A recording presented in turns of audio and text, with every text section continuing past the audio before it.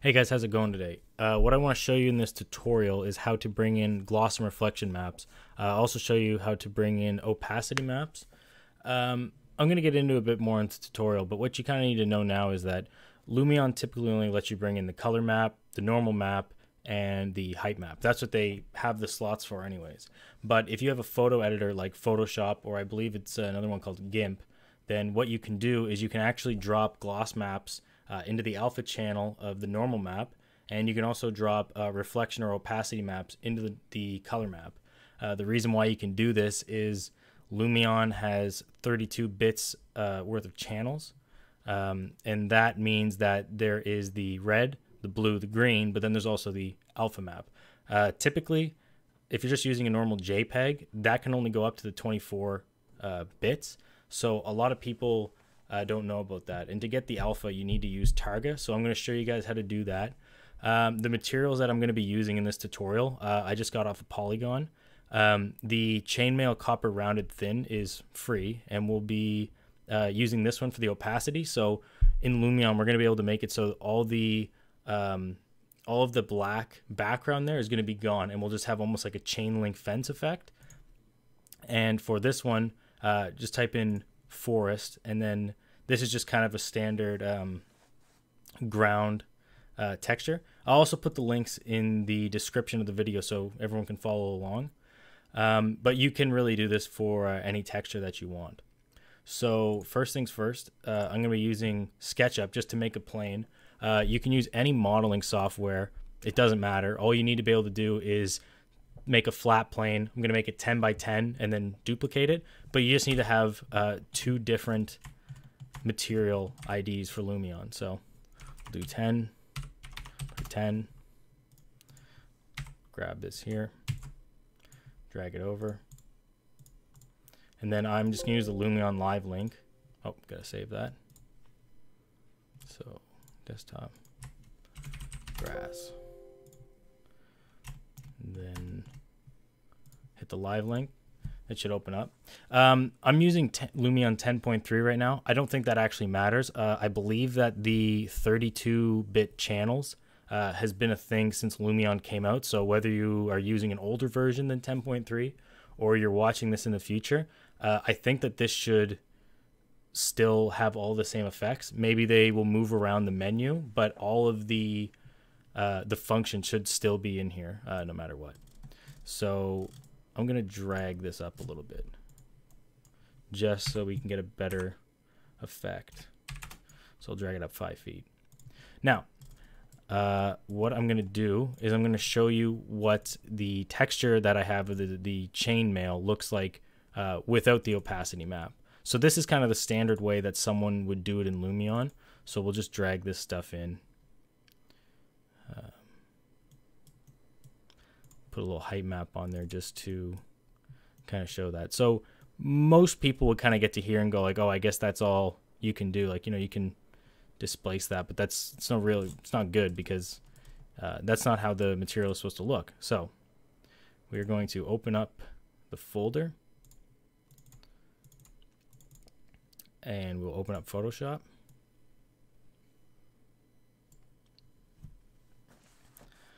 And we're only going to need 5 maps to make the completed material for this. We're going to need the color map, so we'll drag this in. And then we're also going to drag the mask here. So if we click on this and look at it, it's a pretty standard. And what this is gonna do is all of the white is gonna remain. We're gonna be able to see that texture, but all of the black is going to be removed from the background. So effectively, it'll make a chain link fence, like be see-through. So you're gonna drag it. You want to drag it over here because if you drag it here, it will get just dropped on top of these. And I find it easier to do this where it gets its own. You're going to hit Control A, and when you see the selection around this, that's good. That's what you want it to do. Then I hit Control X. We're going to pick it up. We're going to go back to this, and now we can see the channels. So red, green, blue, those are the 24, and now we're going to add the 32-bit. You see Alpha 1. All you have to do after you make the channel, Control V. And now that's in.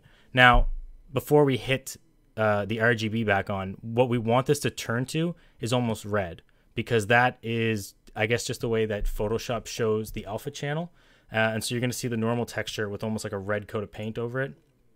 And then there you go. So what we have now is the red channel, the green channel, the blue channel, but we also have that extra alpha. And that's going to let us do some pretty cool stuff. This is also a very important part. If you save it as a JPEG or a PNG, I don't think it's going to work. What you want to save it as is Targa, and I'll show you why. So yeah, we have our chainmail copper rounded, go in metalness. Here we are. And I just name it, you know, call mask. It doesn't matter, but we do need to have it as a Targa. This is very important. Targa. So we save it, and then this is why. So if we do 16 bits, it's only gonna take 2 of the 3. If we do 24 bits, it's only gonna take the red, green, the blue, but the 32 is gonna let us have all of the channels. I believe that you can actually add more channels in, but that's kind of rare. At least it definitely is with Lumion, because it doesn't do anything. So we'll hit OK, and then we have it saved in our folder. I just closed these out because we already have our texture. Now the next thing we're going to do is we're going to bring in this. Typically you're going to get 2 normal maps. One is a TIFF. For this, just use the JPEG. I found that it kind of messed up the Targa, and I wasn't getting the effect that I wanted when I tested this. So just bring in the normal, and that's fine. And then we're also going to bring in the roughness map. The thing is, though, is as I mentioned, it's a gloss map you want to bring in. Roughness and gloss are the same thing. They're just inverted. So when you bring it in, you're going to see that it's mostly white with the kind of like black chain design. All you're going to do is hit Control-I, and then that inverts it. And now you have the black background. And then that's just telling it that the background is not glossy at all, which there won't be anything there. But then the chains is going to have like a shimmer to it. And that's what we want. So again, we hit Control-A, means select all. Control-X, which means to cut.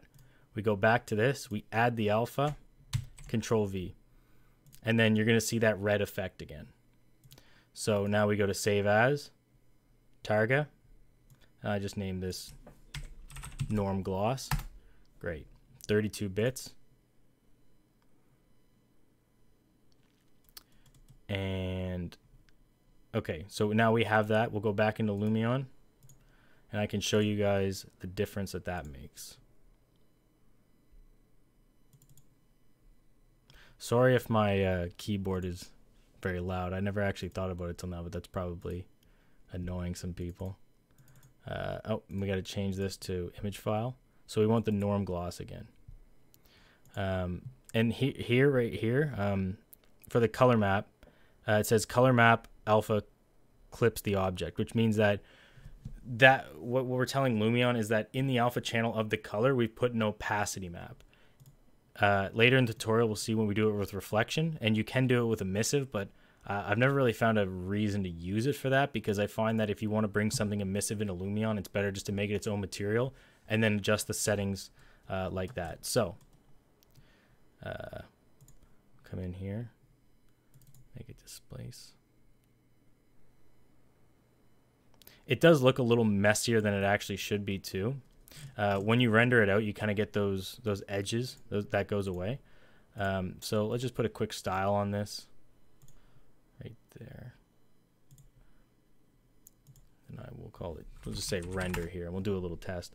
So this has some depth of field on it, which I'm going to remove for the next picture. But as you can see, the edges kind of get cleaned up with that. And then just like that, you can have a chain link fence pretty easily. So if you ever have to model that in, you know, Sketchup or Blender or something like that, all you really have to do is make the poles, make a flat face on it, and then put this effect on it, and you can give it some width. It's a lot easier than actually going and modeling every single link. Unless you have a add-on to do that, that could be pretty tedious in a lot of the softwares. So yeah, that's a pretty good start there. So what I will do right now is I'll remove these, and we will go to the next object, or texture rather. Okay, so the one I want to show with this one is how to do the reflectivity map. So first I'll do the testing one.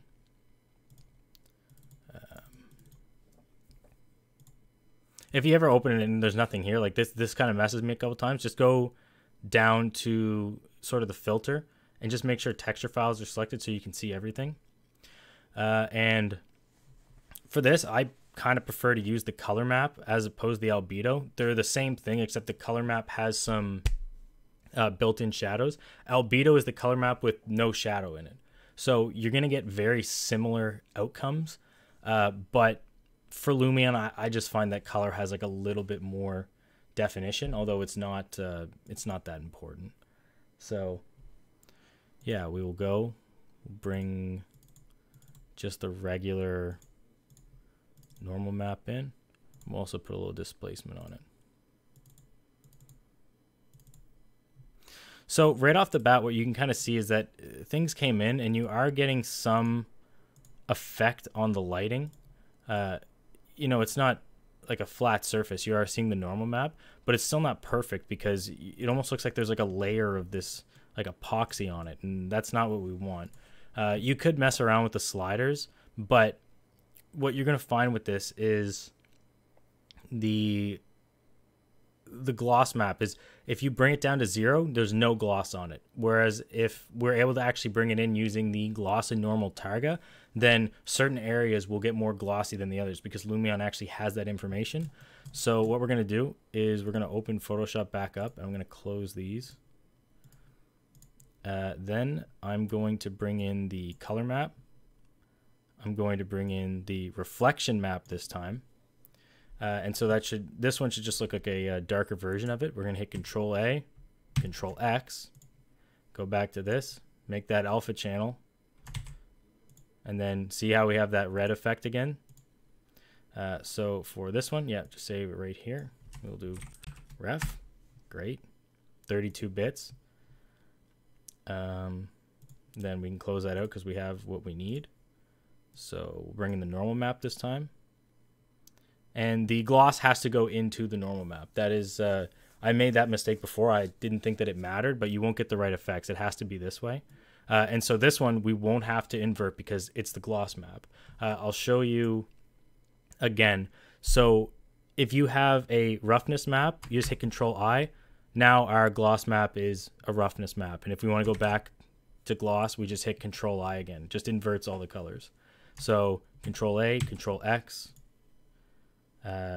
Make the alpha channel, Control V, and then again, when you see this red sort of layer go over it, that's when you know it's the correct how you did things correctly, because that's Photoshop basically saying that there's an alpha channel on top of the 3 color channels that you had.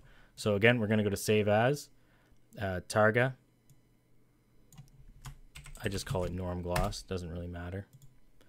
Yeah, and so then we can come in here and color reflection. Now, when you first bring it in, yeah, it's going to make it invisible. If we rendered this out right now, there would be nothing there because, as I showed you before, there's 3 different things that you can do. You can make it so that the color map masks the reflectivity with its alpha. The color map will use an opacity map so that it makes the areas that are black see-through. And in this case, it's just making the whole thing see-through. And then the emissive map, which I wouldn't worry about. So we're going to hit mask reflectivity. And then right off the bat, you can see the difference that makes. You're not getting all this shimmering because even though the gloss is set in here, it has the information that it needs. But let's bring in the other map so we get even more of a look. So yeah, now you can see some of that definition coming in. And I just think that it's... you know, you could sit around and mess around with all of the different dials, but I just think that it's better to kind of do it in external softwares like we're doing right now. And then let's just add a little displacement map on there. Then that'd be perfect. And just make it like that. Okay, so right now we can see that you can definitely see the difference when you start doing this. Let me get rid of the field, depth of field. Yeah, so you can see the difference that makes. I think it's pretty much night and day with this one. I'm going to do one more texture really fast just because I think it better shows how it works. I just couldn't really find a good example with the free materials, and I didn't want to, you know, kind of go off and do some stuff that you guys wouldn't have the ability to do. So I just thought I'd come and add this last part in as a bonus. So I'm going to remove all these maps again. And we have made this one. So I got this off of Substance. So this is the material right here. So as you can see in the Substance player, this is where you can kind of adjust everything here. But you can see that there's one area, which is the dirt, and there's no reflectivity. I even turned the roughness up. But then you also have the water that is very reflective. And that's why I think that this is just a really good example, because you can kind of see how the two different methods of doing it work. So we have muddy steps, normal. And it doesn't necessarily look bad. Like, it's, you know, for a lot of jobs, you don't really have to worry too much about it. Like, it'll be passable. But if you really want to learn, you just want to learn this stuff for the future. So if you ever have to, you know, get really close up on this stuff, then it's no problem. And again, you know, you can come in here and you can make it so that either like everything is reflective as it should be. Or sorry, everything is like kind of reflective as a unit. If you turn it down, there's no, you know, everything's completely rough. But now I'm going to show you what happens when we do it with this. I'm going to open up Photoshop again.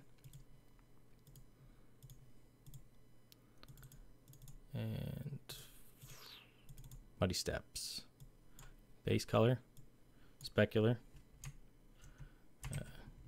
Cut this out. Oops.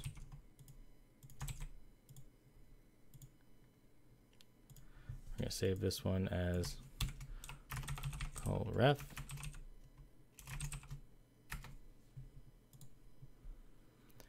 And okay, that one's good. Now I'm going to bring in the normal map and the glossiness. Great. Alpha, bang. And once you get kind of the hang of it, it can go very quick. At first, it kind of, you know, took me a couple minutes basically to do each one because I kept making mistakes. But, you know, you can pretty much do this in like 20 seconds, and you'll save more time doing it like this than just fiddling with all of the little kind of dials in Lumion. So, I also import just about every material that I use in Lumion, just because I find that you can just get a much nicer scene. If you're doing something, especially interiors where you need to get up close, I always use Poliigon or Substance, just because I find you have much more control over the materials. With the Poliigon materials, or sorry, with the Lumion materials, some of them even just are from Poliigon. But the deal that I think that they actually had to get some of the materials from other companies is that they weren't allowed to use a very high resolution. And so if you're able to go and find an actual Poliigon material that's also in Lumion as the Poliigon material, you're always going to get a better version if you download it from the internet. Like, that's just kind of how it works. So I don't think I really ever use any Lumion materials, and that's why this is a very important trick if you're in the same boat. So what was I saving this as? Normal, gloss. Okay. So we can close that down. We're all done with Photoshop for now. And we'll take this.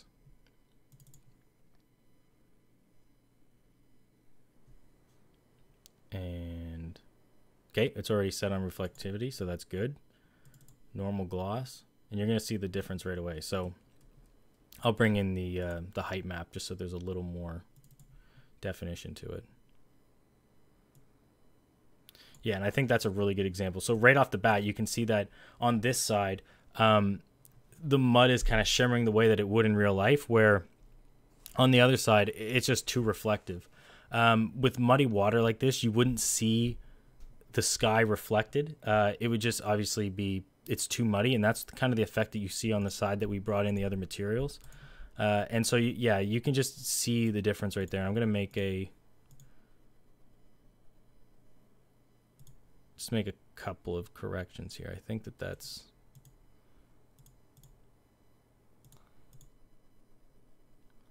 I think if we render this out, you'll see it.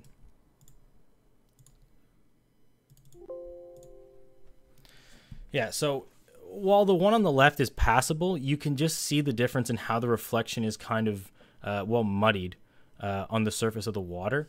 On the left-hand side, you can actually see the clouds and the blue in the sky, but that shouldn't really be happening because the water is so dirty.